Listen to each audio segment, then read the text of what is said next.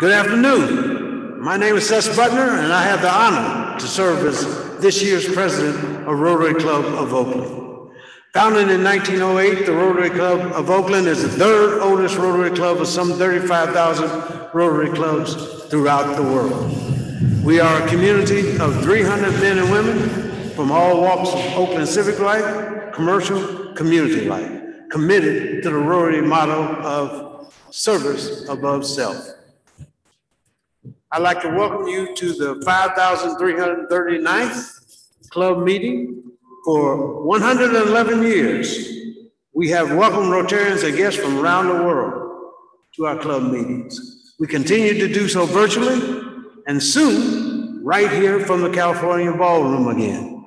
That's right, today we're here in the California Ballroom and we're coming to you live from the California Ballroom. Many thanks to the AV team, Jack Isles and Sandeep Nayak, who have worked tirelessly to try to get us back into this mode. But today we're doing another test just like we did last week, and hopefully everything will come out well, but bear with us a little bit. So if you're a visiting Rotarian or if you're a guest of a Rotarian, please let us know by typing your name and the name of your club into the chat box located at the center bottom of the screen that you're viewing now. By doing so, we will be able to recognize you later in the meeting. Also, we recommend that all participants view this Zoom meeting by clicking the speaker view button located in the upper right-hand corner of your screen. And if you have questions or comments throughout the meeting, you can put those in the speaker, use the chat button at the bottom of the screen for that as well. And now for the dot for the day, Rotarian Issac Kos-Read. I thought you were going to be here, but we'll go to you now on Zoom. Thank you, President Ces. And I have a good excuse for not being there because my guest here with me is actually my mother, Diana Kos, an artist who lives here on Lake Merritt with me in Oakland.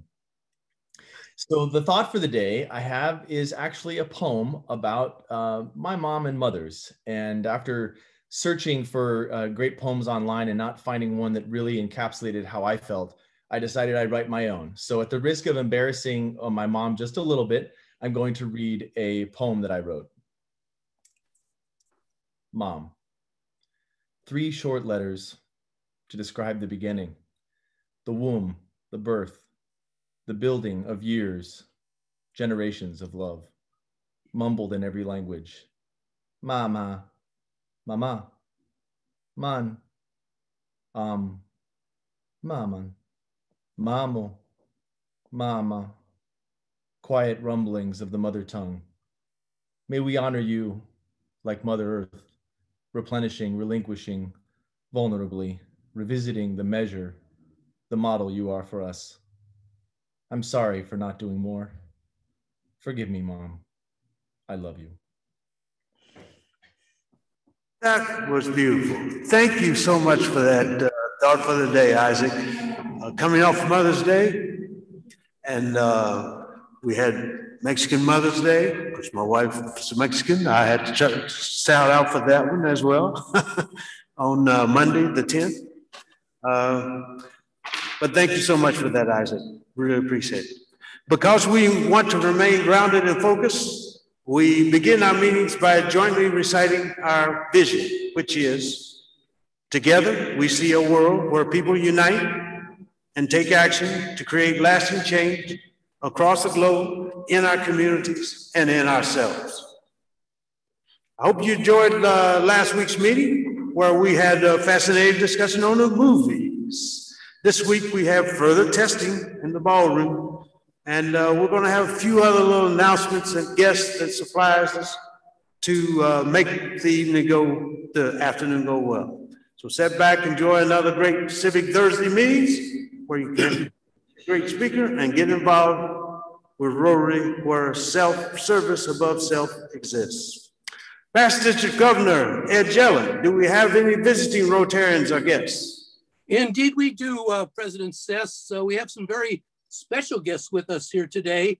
First, we have Dianne Dorn, who's the past president of the Rotary Club of San Leandro. Always nice to have you with us, Dianne. Welcome. We have some guests that are so special that I'm not even going to introduce them because they're going to be introduced later in the program. But I can tell you that they're from Medellin, Colombia, and they are Rotarians. We've already welcomed Isaac's mom. So once again, welcome Diana Kos. Nice to have you with us. And finally, we have another guest of Isaac, Antwan Adams, who is one of our Cerrone Lena scholars, and he's got an internship with Isaac. So Antwan, nice to have you with us. Welcome to Rotary. And that's our guest lineup for today, President Ces. Well, thank you, Ed, and welcome to all guests. And now, from those special guests that we had, Rotarian Michael Bruck, past President Michael Bruck, I should say, first. Thank you, President Ces. Karen Friedman and I are here today to welcome our special guest, Erica Aristizabal, who's a visiting Rotarian from the Nuevo Medellin Rotary Club. She's actually here in San Francisco with us. And before we do that, I want to remind everybody of our annual international service trip to Medellin, Colombia. Oakland Rotary members and guests visited Medellin in both 2018 and 2019. And we almost got there last year, but had to cancel because of the pandemic. We're planning to return to Medellin, we hope next year, 2022 in the spring. Our itinerary includes hands-on service projects, meeting with the Rotarians from the many Medellin area Rotary clubs, touring the beautiful city of Medellin, sampling Colombian food, and even some salsa dancing. Medellin's about 5,000 foot elevation. It's the weather is pleasant, and it's a great place to visit. Our trips are designed just for our members and their guests. It's a unique experience. You won't find anywhere else. We will provide some more specifics about the trip later this year, probably in the fall. But feel free to contact me or Karen if you have any questions. And now here's Karen to introduce our special guest. Okay, Karen. Hello, everybody. I have the privilege of introducing Erica, I've got to look at her name, Aristizabal of Medellin, Colombia. As Michael said, she's been traveling around the United States and she's currently joining us from San Francisco. We have a special relationship with 2 of the 8 Medellin clubs, and Erica is a member of the Nuevo Medellin Club. She's been a member for 3 years. She's been a Rotarian for 5 years, and she's very, very active in the Community Service Committee. This is an incredibly active club. They have many projects going at one time, and our club has helped sponsor and fund some of their many projects. Also, I want to say that Erica is an attorney, and she's a criminal court judge in Medellin.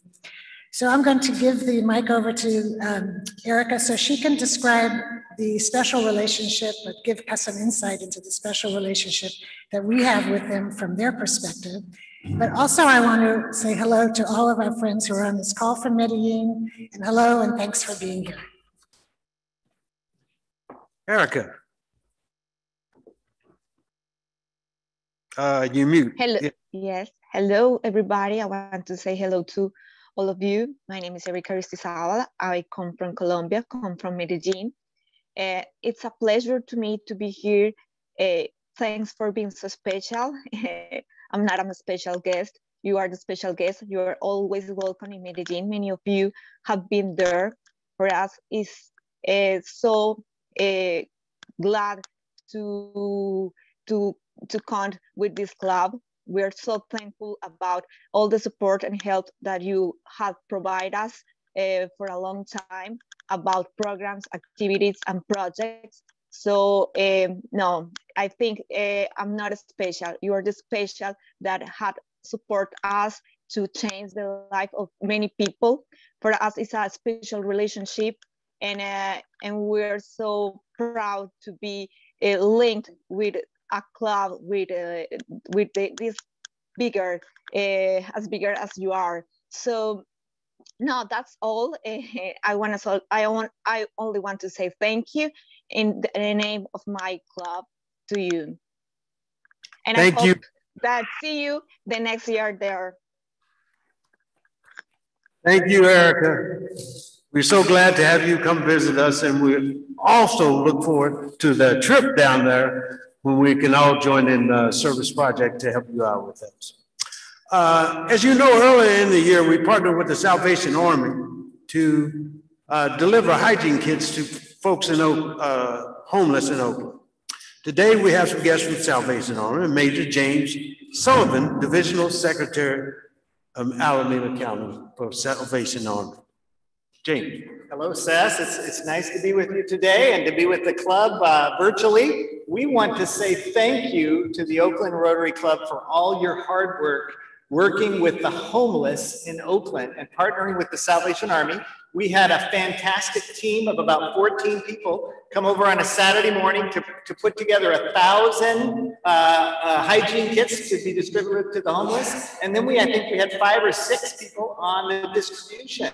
And so you guys and ladies went along with us and passed out those 1,000 kits to the homeless, and it brought joy and made a difference in their lives. The Salvation Army is continuing to serve mobile meals in Oakland. We've been doing it now for 14 months, and we've served over 80,000 meals to the homeless. In fact, in July, we're looking at transitioning our mobile meals delivery team into a homeless mobile outreach team to not only give a meal, but give a hand up and help them to get out of their homeless situation. So we'd like to present to you this certificate of appreciation to the Oakland Rotary for your participation in the Salvation Army Homeless Hygiene Project. And we also want to give you a Doing the Most Good Salvation Army Cup. Thank you, Rotarians, for helping the Salvation Army to help the homeless. God bless you. Let's give them a round of applause. The Salvation Army. We really appreciate it. Excellent. Thank you, Salvation Army. I was looking through my mailbox this week, and all of a sudden I got a little letter that said, magazine from Piedmont Living. Do we have that? Put that up on the screen, Sandeep, if we got that. Yeah, it's Piedmont Living. And that's our very own Rotarian, Gail Uncle. Gail, do you have something to say about all of this? What's that about? Well, thank you very much. It was an honor to be featured in this edition. And I certainly talked about Rotary and what a meaningful part Rotary is of my life. And in honor of that article, I'd like to ring the bell. Oh, thank you. The bell. My pleasure. Oh, I got another bell ring from Karen Friedman and another bell ring from Dudley Thompson in the audience. We might have some more, so if you have some more, put them in the chat and we'll see how it goes. I thank you so much for sharing your experience with us. I didn't have to on Broad Street, but I did anyway, Gail. Thank you. Unanimous bell ring won't come. Robert Kidd, I think you have an announcement for us to tell us about an event that was supposed to happen this weekend. Robert Kidd. Well, thank you, Ces. And please let it be noted that I have unmuted before I tried to speak. The High Adventure Committee had scheduled a hike for this Sunday on Mount Diablo. We haven't had quite the turnout we had hoped for, so we're going to have to cancel the event. So no hike this Sunday. High Adventure will be rescheduling this event later in the summer. I look forward to Rotarians joining us at that time. Ces, thank you. No event this Sunday, but look forward to it in the future. This is what's happening to us in the COVID year.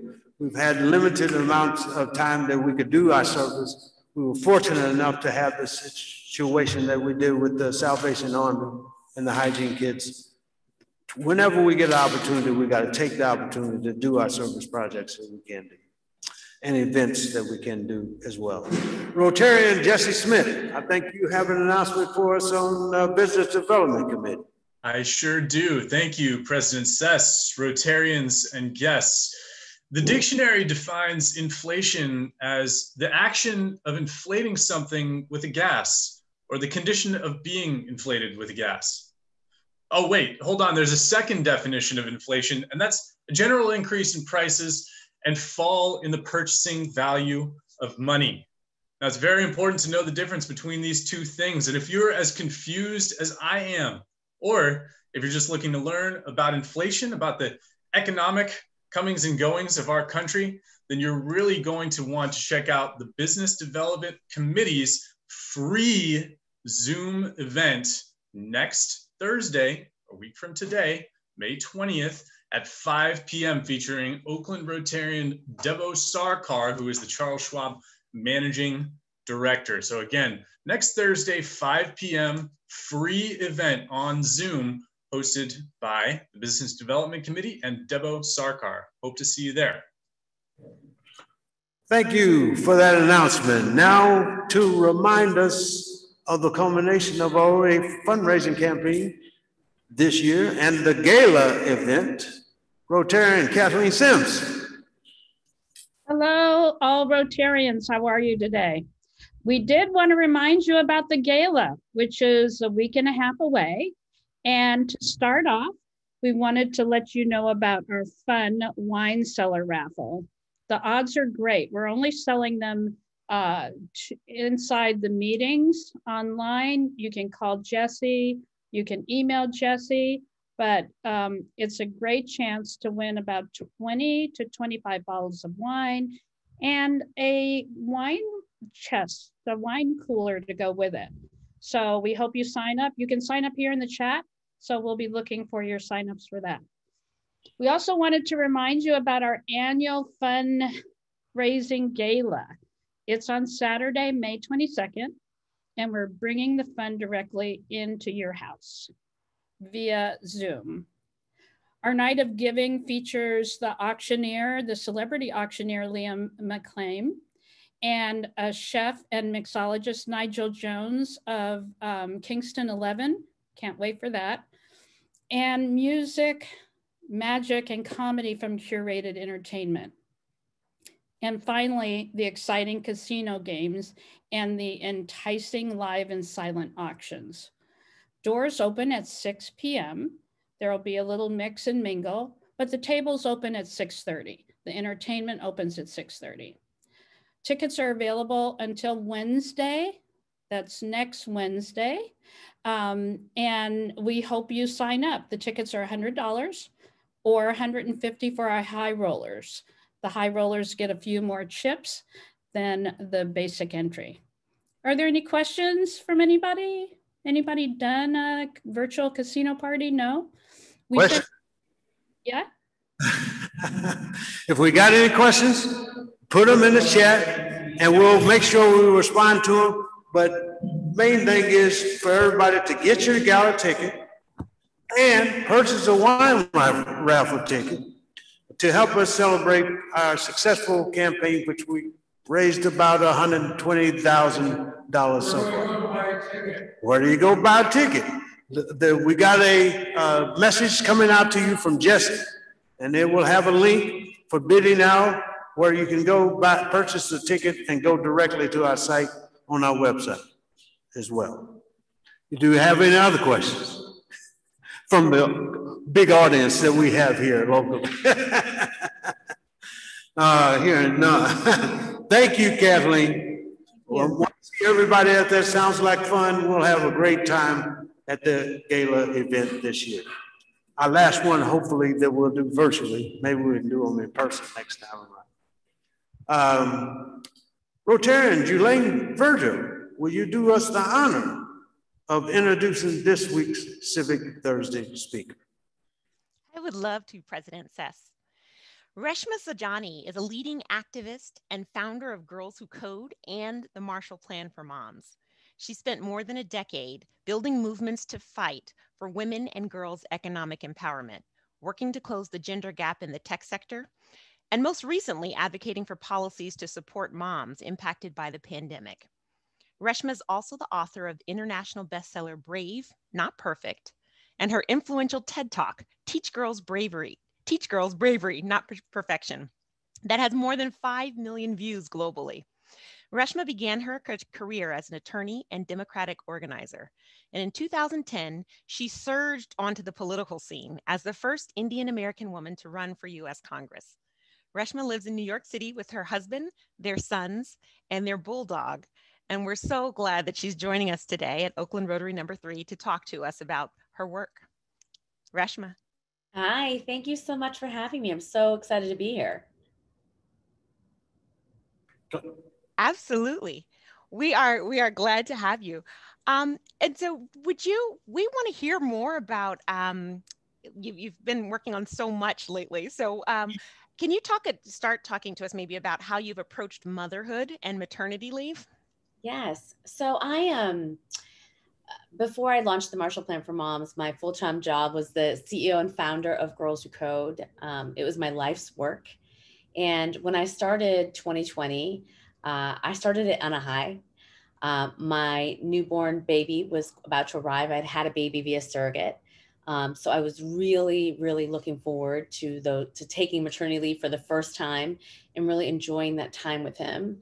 You know, Girls Who Code was just rocking. You know, we started the year with a Super Bowl ad, and we were going to teach more girls than we ever had, more underserved girls than we ever had before. And so I was excited. And then a few weeks after my son was born, COVID-19 happened. And I found myself having to cancel my maternity leave, going back to work full time to save my global nonprofit, because when pandemics hit, the first resources to go are ones to women and girls. And I had to homeschool my 5-year-old. I got COVID-19, but it barely registered. My liver failed. I had acne on my face as if I was 16 years old. And every night I was just done. And as I looked on my Zoom screen, every mother looked exactly how I felt. And I think for so many of us in the beginning of the pandemic, we were simply just gritting and bearing it. And many of us thought, well, when the schools open in September, things will go back to normal. And when the schools didn't open, and my son's in public school here in New York City, and I got notice 2 weeks before that schools weren't going to open, and a bunch of male legislators had come up with this idea of hybrid learning, where I would have to log on my son at 9 o'clock, 10 o'clock, 11 o'clock, and 12 o'clock, all the while maintaining my full-time job, and that nobody even asked me. It terrified me. And it terrified so many women that I knew that someone could make a decision that so disastrously could affect you. And then we saw the implications of these choices, right? 5 million women left the workforce. And women were leaving the workforce for 2 reasons, not out of choice. They were being pushed out. And the first reason was because schools weren't open and we didn't have affordable, reliable childcare, they had no choice. Because many women were forced to go on food stamps, move in with their parents, take the 3rd shift at work, and they couldn't afford childcare. They couldn't bring their grandparents or their parents back into their home. Daycare centers were shut down. They literally had no choices. The LA City Council president told me that women were literally bringing their children to the park in LA and saying, please help me. There was so much desperation happening that women had no choice but to leave the workforce. The second reason that women were leaving was because many women, especially women of color, found themselves in jobs that weren't pandemic proof, like retail, healthcare, education, jobs that weren't coming back. And we know that 70% of households in America that are run by, single breadwinners are run by women of color. And so when they lose their job, the entire family suffers. And so in those December months when, the jobs report came out and all the jobs lost for women, I said, where's the plan? Like, where's the plan? Someone's got to have a plan. We've lost too many jobs too quickly. And so when I didn't see a plan, I wrote an op-ed called We Need a Marshall Plan for Moms. And since then, we've built a movement, a campaign, really around this idea that in order to shorten the economic recovery for mothers, they need support. That is incredible. And can you tell us a little bit more about the Marshall Plan for Moms? What is it for those who haven't heard about it, who don't know about it? What is the Marshall Plan for Moms? What does it entail? And how do you think it will help speed up the economic recovery? Yeah, so I wrote an op-ed in December, and then in February, we took out a full page ad to President Biden saying, moms don't work for free, and we're not America's social safety net. And here are the things we need. And, we listed out, 4 or 5 main things. The first thing was basic income payments to mothers. Every mom I talked to, she needed cash because every mom's situation was not the same. Some moms needed money to pay the rent, to put food on the table, to pay for that tutor, but they needed cash so that they don't have to continue to supplement their paid labor for unpaid labor. And cash would really help that. That has now come in the form of the child tax credit, which is essentially a $300 check you're going to get in July from the government every month to use as you see fit. Again, for the things that I had mentioned. The second thing we called on in February was to offer paid leave and affordable childcare. We are one of the few nations that doesn't offer paid leave. Most women of color in this country, or low-income women in this country, go back to work after 2 weeks of having birth. If you think about in those early months in January, February, if our American fellow citizens had paid leave, so many of them, we wouldn't have lost as many of our brothers and sisters. So not offering paid leave is unconscionable. It's the same thing with affordable childcare. So many mothers, so many parents, or so many mothers, I should say, are forced, to not go into the workforce, or to go into the workforce, at levels that they don't want to be at because childcare is just not affordable. My parents were refugees, and my dad couldn't afford the $50 a week for childcare, and so I was a latchkey kid. And so many parents today are asked to make, again, inhumane choices between their job and their children.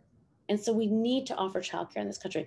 The other thing that we had proposed was, opening schools 5 days a week safely. Today I'm pleased to see that, Randy Weingarten, from the American Federation of Teachers has also agreed that schools got to open because mothers cannot go back to work, period, unless schools open safely. And finally, going back to all of those women and all those women of color that lost their jobs because they were in jobs that weren't pandemic proof, where's the plan to retrain them? Where's the plan to retrain them? Because they are counting, they want to work, they need to work, they don't have a choice. And so if these jobs aren't going to be open, we need to come up with a countrywide plan to put them back to work so that they can march back up into the middle class. That makes a lot of sense. And it sounds like, the pandemic caused new issues, but also shone a light on issues that had long been existing. These are not necessarily new things that you're talking about. It just kind of exacerbated existing inequities. That's right. The thing that's kind of frightening, though, is that, when we started the pandemic, it was the first time in the history of our nation that women were 51% of the labor force. Today, our labor market participation is where it was in 1989.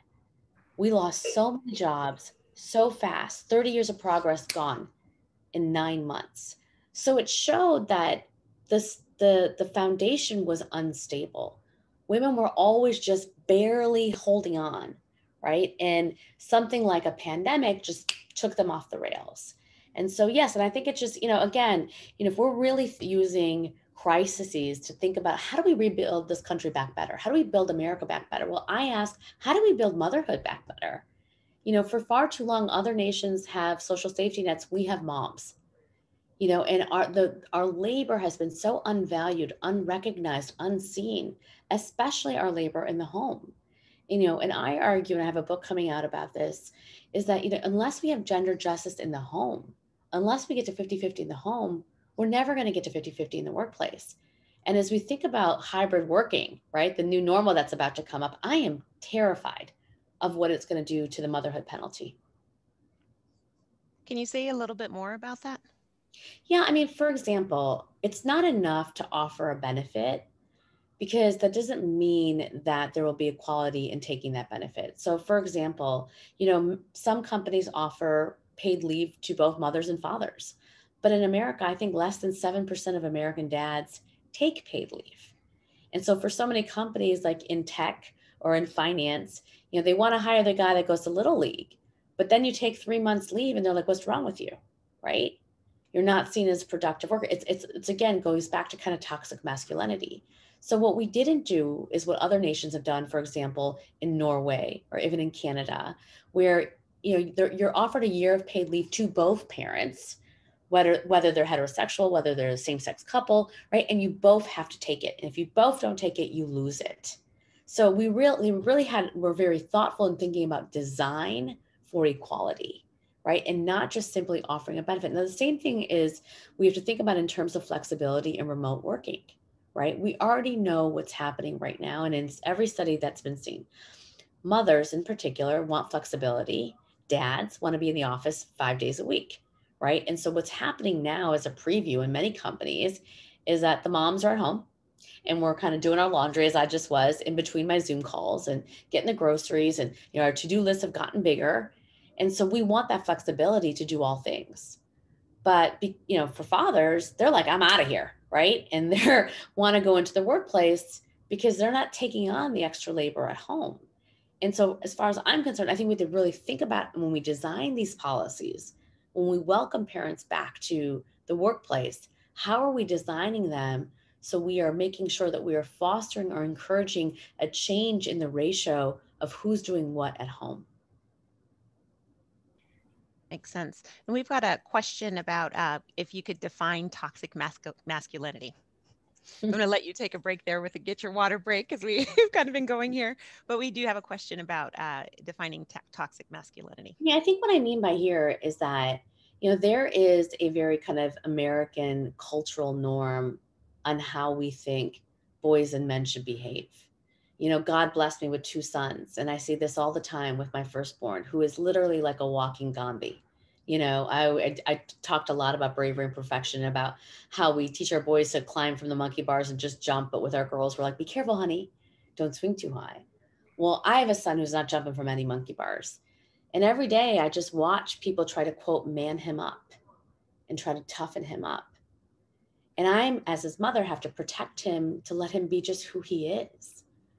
And, I think there are dads who want to take on some of that caretaking responsibility, but we don't have a culture that really encourages that and supports that. So what are we doing? Most countries, when they announced parental leave, they also had a public service campaign that went along with it, to really shift and change behavior. I was talking to these amazing women in the Philippines, and they, had this whole campaign around laundry is love. And doing laundry with your partner is about expressing love. Can you imagine having that campaign here? You know what I mean? In America, we need it. We have to. And so for me, it's about how do you shift cultural norms away from encouraging toxic masculinity? That's really interesting. And you mentioned previously that you took out a full page ad in the New York Times, and that was followed up that in that full page ad, there was one that was signed by 50 prominent female allies. And then it was followed up by a full page ad in the Washington Post signed by 50 prominent male allies.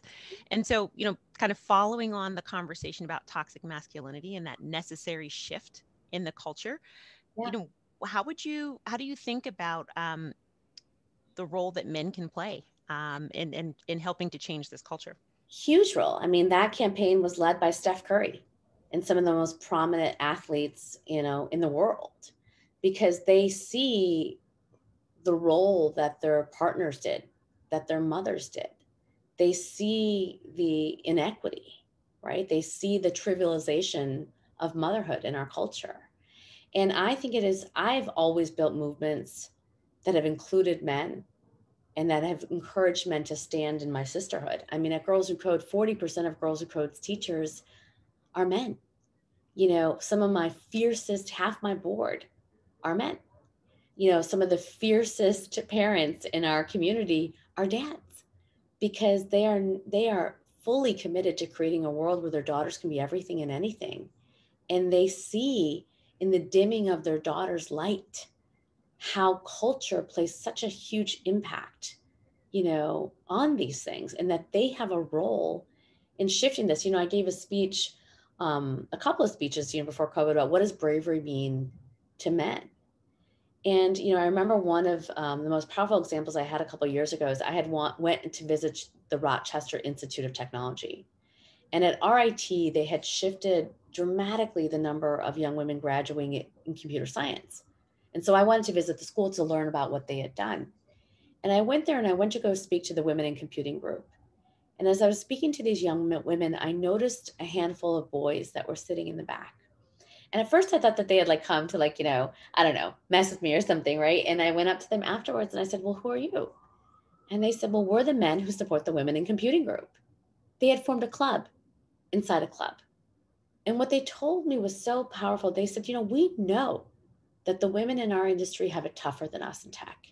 And so we feel like it is our obligation to stand up for them and fight. So when there's a microaggression made in a classroom, we say something. When we come back from an interview at Google, we tell them, hey, this is what to expect. You know, when we're sitting in a classroom and we know that 80% of men talk more than women, we're just, you know, count to 100 before we say something. We give women an opportunity to be brave. And, you know, to me, that was powerful. And I've been kind of telling that story over and over and over again, because a lot of men say, well, what should I do? What can I do? And I think that there are real kind of tactics and strategies to, you know, to stand in sisterhood and to fight alongside, you know, for equality and equity. So you've talked a little bit about the individuals. I think we've got some questions coming in too that I want to make sure we get to you. How else do you think businesses should be stepping up and making sure that they're supporting their employees? Because obviously some jobs have disappeared completely. Yeah. Some jobs are impossible to do while you're also juggling, you know, children at home, not in school. Can you talk a little bit about more how businesses can be supportive? We have a lot of business owners here and business leaders, so I want to hear more about that. We're going to be putting out a Marshall Plan for Moms at Work playbook in July. And so we're doing a very intense study and survey right now, both of moms and businesses, to say, well, what do you need as we go back to the new normal in September? And businesses, they're like, what are you doing? And so, a couple of ideas is look, I think that businesses can actually lead on this. And here's a couple of ways. First is in the way that you offer benefits. So I do think that companies should be held accountable or should encourage accountability for taking paid leave and for offering paid leave. And so if we want to encourage equality in the home, we have to encourage, male employees to be equal partners. And we already know, right, that the evidence is clear that early education, that early touch, that early involvement of parents is key to children living longer, being healthier, staying in the workforce. It is good for society, right? So I think businesses have to encourage that behavior. I love these ideas of offering, a 1 year, take it or lose it, having performance evaluations based on whether you took your paid leave, all of those things, really encouraging it and signaling that this is a corporate value. You know what I mean? You showing up at home is a corporate value, because as you know, 80% of the housework in American homes are done by women. And so, I'm not taking that promotion because I don't have a mentor or a sponsor. I'm not taking that promotion because I don't have time. I'm exhausted. And so we've spent so much time in corporate feminism focusing on the workplace, but we haven't focused on the home. And I think that there's a role for the private sector to play in shifting the responsibilities at the home. And I want them to be laser focused and thinking about how they do that. So one, I think benefits, and we talked about remote work and flexibility. The other thing is the motherhood penalty. My inbox is full of emails from moms that are being gaslighted right now because of their caretaking responsibilities. Whether it's a mom who works at Target who said to her boss, listen, I got to go pick up my laptop for my son because he needs it for remote schooling, and she got fired. Or a mom who said to me, wrote me a note and said, I didn't get this promotion. And my boss had told me that my son was interrupting me too many times in my Zoom meetings, and it wasn't professional. And I know that's why I didn't get it. So, we don't really have caregiver protections that are seated in the law right now. And so we have got to figure out how we protect, especially right now. Listen, as much as this breaks my heart, our kids lost a year of learning. And many of them are just broken. My son's been, just eats his shirt. He's more anxious than I've ever seen him be. And so my attention is very much on him right now. And I think a lot of mothers feel that way. And so next year, it's not an on and off switch. You know, we're gonna be spending more time with our children, as we should, both parents. And so we need to make sure that suddenly, you know, we're not being discriminated against. I mean, you just heard last week, Jamie Dimon say, I did my last Zoom meeting. You know, David Solomon say, everyone's coming back to the workplace. Well, what are you saying to me then when I'm on Zoom? Right?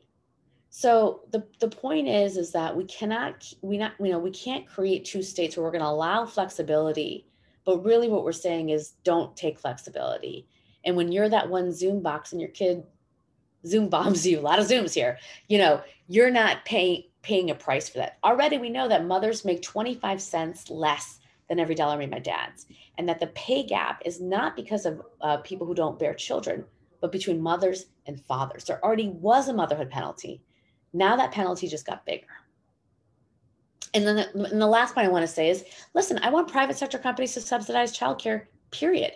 Why are you giving me money to freeze my eggs, but you're not helping me in taking care of my children? Again, when the evidence is clear. So you can't do one and not the other. And so I think we have to have a long, hard conversation about the types of benefits we're going to be offering parents on caregiving, not just for their children, but their elderly parents. And I'll say this, you know, as someone who's 45 and who have a 13-month-old and a 6-year-old, I also have two 80-year-old parents. The amount of time that I spent trying to get them a vaccine, every mom I know, same. Every woman I know, again, that taking care of elderly parents often falls to women in our society. And so that's another layer, right, that we're facing and that we're having to experience. And again, if we are a society that takes care of our children and that takes care of our elderly, we have to support people. The state and the private sector has to support people in fulfilling that moral obligation. Definitely resonates over here. So I'm going to go through the chat. There's a couple of questions here, and I don't know if you want to get some water while I pull up. We've got a question from Teresa. Do you find significance in the large percentage of women legislators in Iceland, Norway, Finland, and Sweden contributing to paid child leave, excellent schools, and closing the gender gap in pay? Absolutely. Absolutely. They're focused on it because they feel it and they experience it. You know, the average legislator, I think, in Congress is a 69-year-old man, you know, and so he doesn't understand what moms went through this year. I think people just don't really get it. And so we have to tell them. I mean, it blows my mind. I still can't. It's just really painful to think about. I mean, the fact that, again, when we thought about how to design schools, that no one ever asked us, and that we assumed that there was going to be a default caretaker and that person was a woman. And we still see droves and droves and droves of women who are literally pushed out of the workforce. You know, part of what I'm trying to do too is, you know, we sometimes become, you know, desensitized to these numbers, 5 million, 3 million, 2 million. But I want people to ask, well, who are these women? What were their dreams? What do they want to do? You know, and understand how, you know, this pandemic didn't treat all parents equally, right? It didn't. You know, the last jobs report, we had men added 355,000 jobs, mothers lost 165,000, you know? And so it's not the same. And so we have to ask ourselves, well, why is that? And like, why are we as a society still not prioritizing, you know, supporting them in this moment? Why are we not centering mothers in the middle of this economic recovery still, when we know what is happening to them and we know how dire it is, and that every day a mom is being asked to either go on food stamps, move in with her car, become homeless, not be able to pay her children, not be able to buy her children's, you know, asthma medication. Every single day, a mom is being forced to make these unconscionable choices, and we still are not passing this legislation and getting this support. Boggles my mind. You know, everyone in the last jobs report was like, oh, I don't know what happened. I thought we were supposed to have more jobs. I'm like, Because moms are still at home because the schools are not open. You know, what do you mean? What is a surprise? Right? Again, we were 51% of the labor force. We were the majority of the labor force, but we are America's default caretaker. Those two things cannot coexist, you know, and I think we've learned that. Absolutely. So we have a question from Keith. What can we do as Rotarians, as individuals, to make the Marshall Plan a reality? Well, I think that we have got to have a plan. And I think first, we all have to get behind the America Family Plan. I think the Biden administration has really put forth something. I'm nervous. You know, yesterday I heard in Congress, they were calling it your home health proposal. And so like we have to, this is a bipartisan issue. You know, the families, American families is a bipartisan issue. And I think we have an opportunity to fix and change structures once and for all. You know, for those of you that are in the business community, I've talked to so many CEOs who are not planning yet. And I'm like, no, you got to plan. We're coming. You know what I mean? This is happening. Like, I need you to plan. And I'm happy to talk to anybody, you know, and when the Marshall Plan for Moms report comes out, I want to share it with you. But start talking and surveying people and thinking about it and figuring out what you can do. What I used to do at Girls Who Code is I would build for my most vulnerable student. So I would go to refugee camps, you know, on the border, Jordan, and I would say, how do I teach her to code? Poor, no Wi-Fi.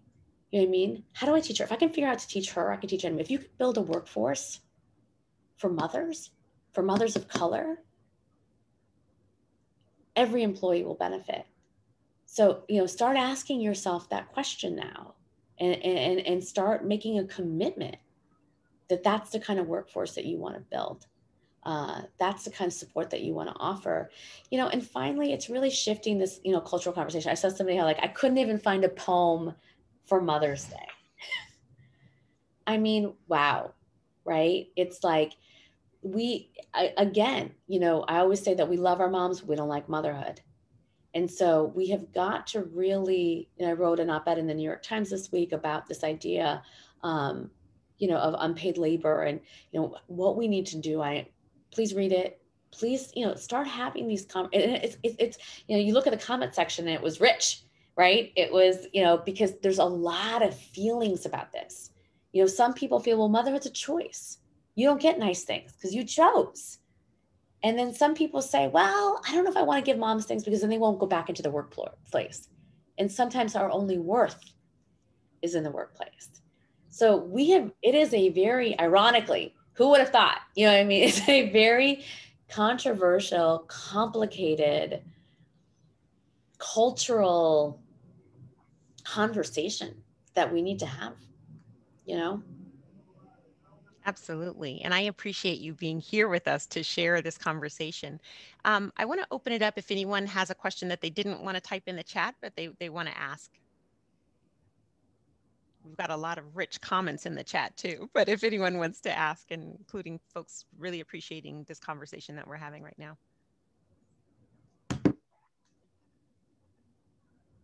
I put this question in the chat. I have a daughter who's 31, and I just want to know what else we can do to make sure that should she choose to become a mom, how can the world be better for her? I mean, we need to start like right today. 100%. You know, it's a big. 100%. Thank you so much for that question. You know, all last week, the news was full of articles about how our birth rates have declined, the lowest than ever in 50 years, right? 500,000 less births. And the young women who work for me and work with me, they don't want kids. They're like, it's too hard. It's too expensive. And we don't want to become like Japan. And so I think that, you know, in Norway, like you have a baby, they give you milk and diapers, right? It's like you have paid leave, you have affordable, you get a, you know, family allowance. So we have got to shift the culture, you know, about this kind of very individualist, you're on your own thing, because I just think these young women, these young families, they're too smart. They're just not going to do it. They're not going to be the martyrs that many of us were. And so we've got to fight for these policies. And look, a lot of people say to me, well, I don't have kids. Why should I care? Why should my tax dollars go to it? Or my kids are grown. It doesn't affect me anymore. But, you know, listen, it does matter. I mean, the fabric and the health of society is one that is able to produce itself and to produce the next generation. And so like, it is fundamental, you know, to the longevity of our culture, our health, and our society. So we all got to get in, and we all got to get behind this and really push for it. Isaac has his hand up. Isaac, do you have a question? Yeah, I have been, I was an early fan of Andrew Yang, and in part because of him bringing UBI to the forefront. And I'm curious if you see an intersection between UBI and the Marshall Plan and motherhood.